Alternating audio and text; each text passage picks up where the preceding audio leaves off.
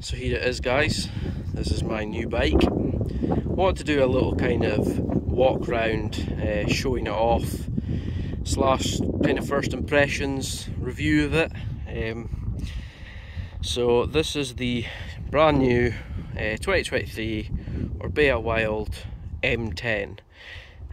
Now I had the first generation of the 2020 model, so I can compare this model to which is the first of this new design, to the first of the old design. So basically I went for this colour here, which is called Cosmic Carbon.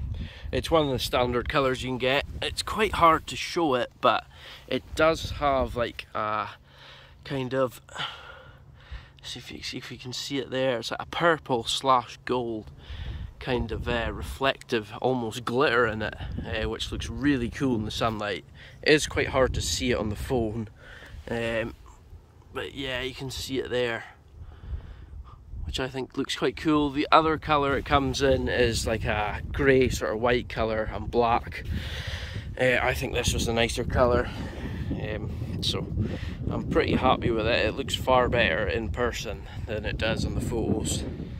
So basically, compared to my old bike, I notice a hell of a lot of difference with this bike.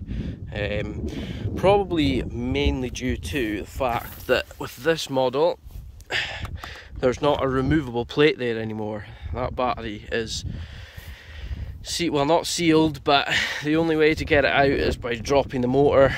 So basically what that means is you can't remove the battery anymore, which might put some people off, but it means that the frame is now stiffer, and also they can make it lighter as well, because there's not that big hole there, which I notice a lot. It's a lot quieter than my old one was. There was like kind of slight rattling noises and whatever due to that bottom cover, so I'm quite happy with this one. And I didn't normally take the battery out of the old one anyway, so that won't affect me too much, but it might put some people off. So let's talk about the price.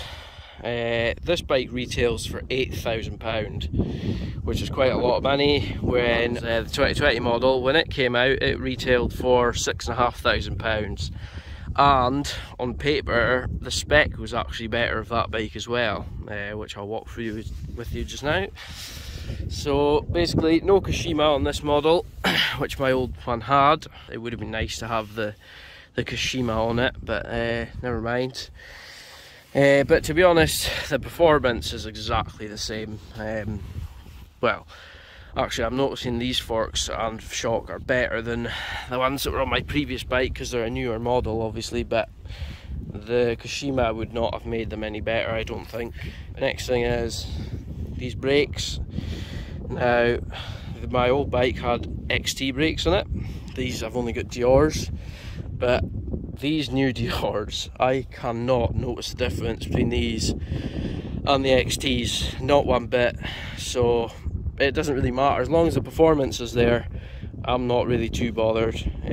So I don't actually see the point in buying SLX or XT's anymore, or even the XTR's. These are all the power you'll need.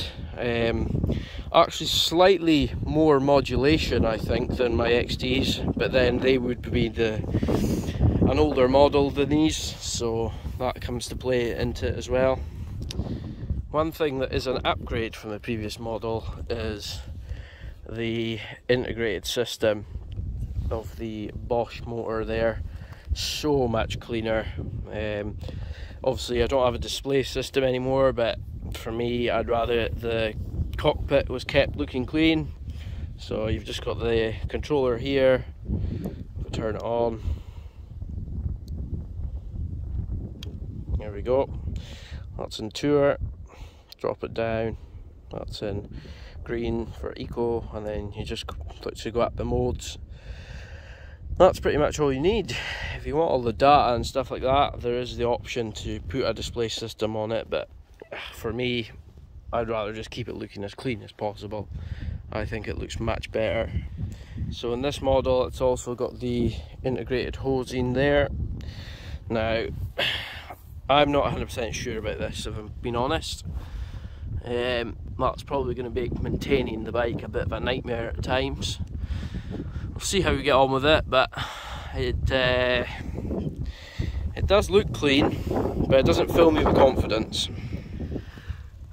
So yeah, on paper, this bike isn't actually as well spec'd compared to when my old model came out for more money, but the performance of this bike is just so much better than the old one. I've only been riding it for a week and I'm noticing a big difference. My old one was a large. I've gone for an extra large this time. I've sized up, which has made a little bit of a difference. I'm noticing it more in the tight, tricky switchbacks, where yeah, it's a bit more of a handful to get around, but on the fast flat out sections it feels a lot more stable than my old bike. I think you've got to kind of size up with Orbea. The sizes come in slightly small compared to other brands, but yeah, I'm quite liking the bigger size of this anyway. So another thing I like about this new model compared to the old one is down here. They have upgraded, well, in my opinion, they've upgraded / replaced the cheap rubber push-in cover that you used to get. It was a bit fiddly to kind of push it into place sometimes, and then completely my own fault, but a few times it wasn't quite noticeable when you left it open. So you'd get halfway down a trail, or you get to the bottom of a trail on a wet day and then realise, oh, I've left the cover off or open, you know. This one, it's like a plastic sort of twisting one, so you pull it out, I'll show it from this side, you pull it out, spin it round, clicks there, there's your port, and then you pull it back out, spin it back round, and it just clips into place like that. Which I think's a bit of a better design, a bit more noticeable when you've got it open as well, so you remember to close it. I did get used to the old design after a while, but I'm quite liking this one.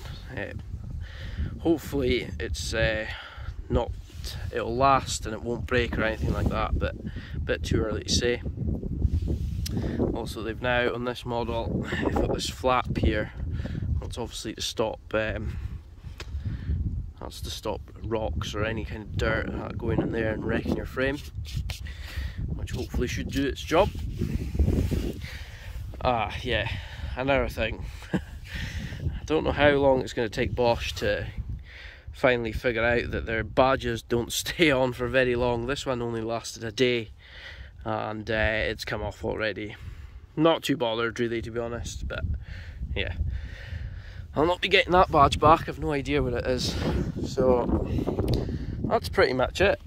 Not really much else I can say at the moment because I haven't had it that long, but I think it looks the business. The colour is really, really nice. You can kind of see the purple / gold speckles through it there, but the camera doesn't do it justice. You have to see it in the flesh. So that's pretty much it. Not much else to say, so hope you enjoyed this video. I'll see you later.